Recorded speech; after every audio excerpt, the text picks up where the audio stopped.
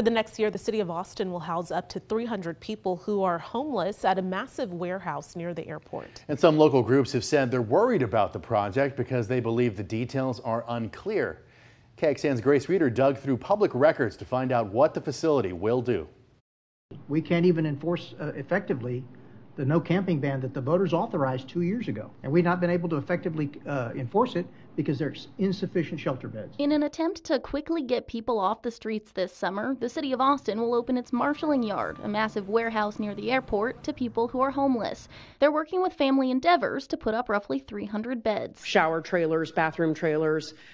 We'll make sure that there's a laundry service. And of course, there will be some common areas and areas for staff and case management services. Austin City Council approved the more than $9 million contract last week. Councilmember Zoe Caudry was the lone no vote. My worry is that we rush this rather than take our time, and then what we see are unintended consequences are people suffering in this shelter. The shelter will provide things like computers, case management, and services to get people into more permanent housing.